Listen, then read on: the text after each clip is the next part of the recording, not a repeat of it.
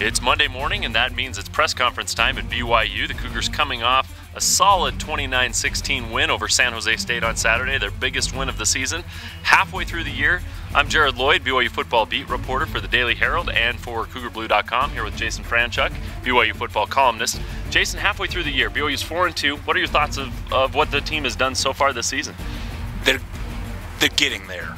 But it's like Bronco said when I asked them after that San Jose State game, they're behind what they thought they would be at this point. They're still finding a quarterback. They're still finding a running back. I'm not going to sing it this time, people, I promise. But, you know, as far as Mike Elisa coming on now and then Riley Nelson, I'm surprised how scattered they are. Now, they need to get Riley more reps. That was the reason why he played that whole game. They've got to get him in situations, and that's a good thing. And he provides maybe more than BYU thought it would need, as far as he's the guy who's able to make play action work, not a naturally better passer like Jay Keeps. But they still have work to do defensively. Jared, you asked a series of good questions about just as far as consistency, that second half. They're not clicking nearly like people thought they were, and frankly, they're not as exciting of a team, I don't think, as people thought they would be at this point in the year.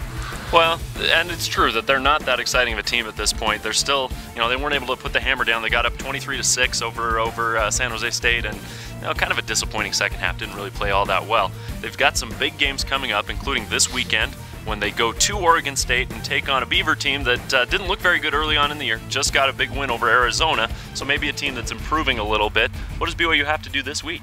Well, you look at Oregon State, and they lost to a team from Sacramento. Sacramento State the first week. They got jimmered the first week of Come on, people, NBA. But as far as what they have to do, they've got to move the ball effectively. I thought what they were really good at was, Riley Nelson pointed out, they didn't punt, obviously, against San Jose State, and they turned over the ball a few times down close to scoring range there, getting some touchdowns. But as far as they were able to move the ball successfully, stay on schedule, first down, second down, very reasonable third downs. They were effective on third down, kept the ball moving, kept the clock moving, and finally wearing teams out like they've been known to do in past really good seasons. So that's real key, is moving the ball defensively. I still think they can force more turnovers than they are. I think they're a little better than they give themselves credit for in the secondary, and then their linebackers. You saw Jordan Pendleton finally come back. Kyle Van Noy's solid.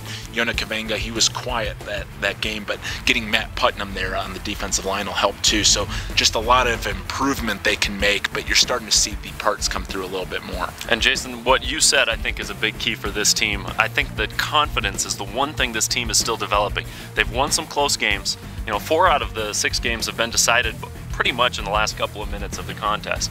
This is a team that now needs to figure out how to have a killer instinct. When they go up against a team where they get a lead, where they really have a chance to put the hammer down and put the game away, allow the backups some reps on the field late in the game. They haven't done that yet this year. Maybe they'll do it this week against Oregon State. BYU will take on the Beavers at 2 p.m. Mountain Time, 1 p.m. Pacific Time in Corvallis. Should be a good game and a good test for this Cougar team to see where they're at this point in the year.